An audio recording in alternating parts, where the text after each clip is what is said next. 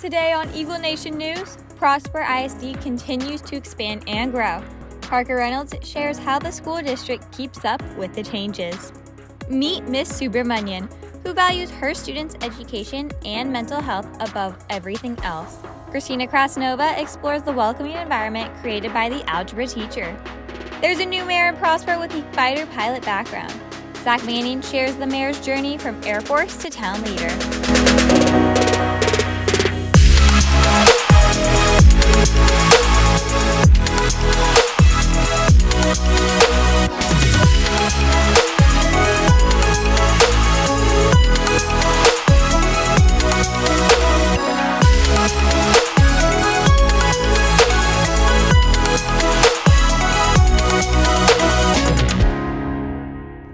Good morning, Eagle Nation, and thank you for joining us. Today's Thursday, September 1st. I'm Landry Long. And I'm Madeline Wentz.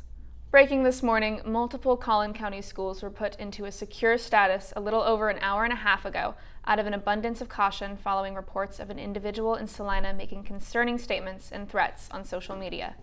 These statements didn't target a specific school, and this individual is now in police custody. In other serious news, 5 students from Hebron High School in Carrollton were involved in a car accident that took place yesterday afternoon. 3 students were injured in the car accident, one of them critically, after the car flipped into a creek. All 3 students were immediately taken into Medical City Plano Hospital, and the Carrollton police are currently in an investigation of the car crash. In brighter news, as the population of Prosper rises, so does the need for growth within Prosper ISD. Parker Reynolds has more on how the school district is accommodating the increase. In 1914, Prosper, Texas was a town with a population of just under 500. But with an average annual growth rate of 22%, the town of Prosper is one of the fastest growing cities in Texas. We saw a huge uptick in growth in this past year, so almost nearly 3,000 additional students came to Prosper ISD last year. We'll be on that trajectory of probably 2,500 to 3,000 kids for the next 10 years. Meaning Prosper ISD must find ways to counteract with these changes. And while it takes years to plan and construct a new school, it can take only a few months for a new neighborhood to populate with students ready to attend Prosper schools. One of the things about public education is if somebody walks in the door, we take them. We can't turn them away and say, you can't come to school here, we don't have space right now. But it is a daunting task, certainly, when you look at transportation, food service, custodial services, teachers, staff members, traffic, trying to get cars in and out because our roads in Prosper are not really set up for heavy traffic. One way the district has began to accommodate this growth is through the Early Child Care Center. Our early childhood school is located on the McKinney side of our district. We've been working on design for this school and really designing it around the age of a 4-year-old. We have a ton of 4-year-olds, nearly 700 4-year-olds, so that building will probably open at capacity, ready to go. Currently, Prosper ISD has 21 schools, with construction underway for 4 more, including high school number 3, Walnut Grove. It's looking like that we're probably going to be able to start moving into the space, loading furniture in by January of 2024. Now, the school won't open until August of 2024, so you can see how far ahead we are. The only concern, I guess, that I really have over there are the roads. And so we've been working with the town of Prosper to make sure that First Street, that construction starts so that we can get buses and then teen drivers, our staff, parents that are still driving their students to school so that that road will hold. But I can't wait to open up Walnut Grove, home of the Wildcats. Reporting for Eagle Nation News, I'm Parker Reynolds. It is estimated that there will be a total of 30,000 new students in the district in the next 10 years. 30,000, that's crazy, Madeline. I've been in Prosper since elementary school, and to see firsthand the rapid growth that PISD has taken has been crazy. Stay tuned, Alyssa Ventura has everything you need to know about what went down at the VMAs. Stop by Prosper Blooms for all your flower, mum, and floral needs. Located on West Broadway in downtown Prosper, the locally owned flower shop is home to arrangements for every occasion. Prosper Blooms also offers earrings, headbands, Prosper gear, and more. Come by and make your own arrangement at the Blooms Bar or order a designed arrangement. Prosper Blooms offers same-day design and hand delivery to cater to all your plant needs. Prosper blooms, the one-stop shop for everything floral in Prosper. This has been a busy week for entertainment news, from award shows to new releases. Alyssa Ventura is live in studio in this week's edition of Talent Talk. Thanks, Madeline. On Sunday, the 2022 MTV Video Music Awards were held in Newark, New Jersey at the Prudential Center. The night was jam-packed with performances from Best New Artist, Dove Cameron, Artist of the Year, Bad Bunny, as well as a glamorous performance from Jack Harlow and Fergie with Song of the Summer, First Class, along with many other accomplished artists. Additionally, Taylor Swift announced during her acceptance for Video of the Year that she will be releasing her 10th studio album titled Midnights. The album is set to release at midnight on October 21st later this year, featuring 13 new songs that were, quote, written in the middle of the night, a journey through terrors and sweet dreams. In movie news, the highly rated 2021 film Spider-Man No Way Home is rescheduled to re-release in theaters tomorrow with the new title, Spider-Man No Way Home, the More Fun Stuff version. The film's plot will be unaltered, however. Over 11 minutes of new scenes will be screened that were not in the original cut. PISD aims to create a culture where students and staff understand that they are valued and loved. Christina Krasnova highlights one PHS teacher that helps enhance these morals in her class. Throughout high school, students go through many levels and varieties of math classes, but teachers like Ms. Subramanian are determined to teach more than just the required curriculum. I always tell my students that it's my legal responsibility to teach you math, but I believe it's my moral responsibility to prepare you for life. Algebra 2 teacher Ms. Subramanian makes it her top priority to make sure that her students feel loved and valued.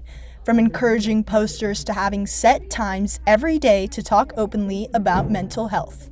One thing I started this year is at the beginning of class, I have my students fill out like a wellness check-in. So it's just a Google form. Rate how you're doing on a scale from 1 to 10. Because what I think about is when you ask someone how they're doing, they just say good without thinking about it. So having to take it and do it into numbers, you do have to think about it a little bit more. When she was looking for a school to teach at, she made it a priority to find one that valued students and staff's mental health as much as she did. The most important thing to me is my students' well-being. There's so much pressure on students, and so I just want them to know that there's someone that cares about their well-being. Subramanian opened up about why she is so passionate about mental health and how it has shaped her as a person and a teacher. So I lost someone to suicide when I was in college, and I don't want anyone else to go through a loss like that, but more than that, I don't want anyone to go to sleep thinking, this world is better without me. Subramanian has used her story to help others who are going through similar experiences. She said, quote, my journey has shaped who I am as a person, and I know what teaching is and where I was meant to end up. I get to use his story now to change how I show up in the world. Reporting for Eagle Nation News, I'm Christina Krasnova. While Ms. Subramanian has only been teaching at PHS for a little over a year, she has already left a positive mark on Prosper as a whole. Coming up, Grace Escobar has everything you need to know about Prosper sports in Game Time. The Prosper competitive shooting team will be holding their annual meeting for current and prospective members and their families on Tuesday, September 6th at 7:15 p.m. in the LGI. If you are interested in continuing or becoming part of the club, be sure to attend. If you have any questions regarding the club, please see Mr. Atkinson or Mr. Kraft. Prosper Sports had a big weekend. Grace Escobar is in studio with this week's Game Time. Thanks, Landry. Over the weekend, the volleyball team took part in the Volleypalooza tournament and came home as silver champions, going 6-3 and placing 9th overall. The volleyball team played again on Tuesday and had a big win over Colleyville Heritage 3-0. Volleyball wasn't the only Prosper sport that took place over the weekend. The cross-country team ran in the South Lake Invitational, and all varsity teams finished in the top 10. The Boys and Girls Open finished 8th, while the Girls Elite secured 4th, and the Boys Elite took home 3rd. Congratulations to senior Jack Johnson for setting a new school record with a time of 15:13:84. The team will race again Saturday at the North Lakes Park at 7. Switching over to water polo, the Eagles hosted the Prosper Classic Tournament. The boys team had a big win over Rockwell 18-6, but fell short to Keller 12-11. The girls team tied Rock Hill 9-9 and secured a win over John Paul 9-2. The Lady Eagles weren't able to walk away with a win over Keller, falling short 5-1 and losing in a close match to Rockwell 9-8. The Eagles will play again tomorrow at the Denton ISD Natatorium against the Wildcats at 6. In tennis news, yesterday the Eagles hosted Rock Hill and closed the night out with a dominant 15-4 victory. The Eagles will play again tomorrow at Plano East against the Panthers at 4. Also tomorrow, the football team will face off against Saxe at Homer B. Johnson Stadium at 7. Growing up, Mayor David Bristol dreamed of flying through the clouds. Now he can say he's done that and become the mayor of a booming Texas town. Zach Manning explores his journey from Air Force fighter pilot to becoming mayor of the town of Prosper. David Bristol, a former active duty fighter pilot, graduated from the U.S. Air Force Academy in 1987. His family relocated to Europe while he was deployed to numerous operations throughout the world. I flew for the United States Air Force throughout Europe, the Middle East, and here in the United States, and then I trained other young adults to go fly and become fighter pilots. Every NATO country sends their fighter pilots to Wichita Falls to get trained. After serving in the Air Force for more than 20 years, Mayor Bristol hit retirement age and was honorably discharged in 2007. Soon after, Bristol became dedicated to Prosper. I've been very actively involved in the community. I was a town council person from 2004 to 2008, and I wasn't going to sit by and when Mayor Smith was term limited and not step into the gap there. I felt very called to that because of the training I had at the Air Force Academy. The town secretary, Michelle Sirianni, sees behind the scenes in how Mayor Bristol is serving in the town of Prosper. Mayor Bristol was elected in May, and I'm happy to have him on board. So it's been great working with him thus far. So I look forward to another 3 years at least. Mayor Bristol added that while he's achieved his childhood dreams, it wouldn't mean anything if it wasn't for his family. My 3 kids and 1 granddaughter. By far the greatest achievements in my life. I picked a really good wife and mother, and so I take that as my #1 priority in my life. Because we can do all these things and be recognized for achievements, and if you don't have your family, it changes everything. Currently, Mayor Bristol is hoping to improve roads to make students more safe and is starting to work more directly with PISD on any issues.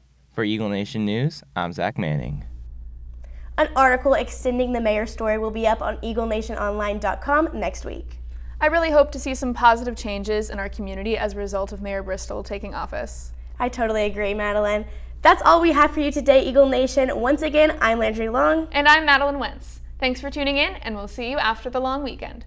Just a reminder, there is no school tomorrow or Monday. Have a great day, and go Eagles!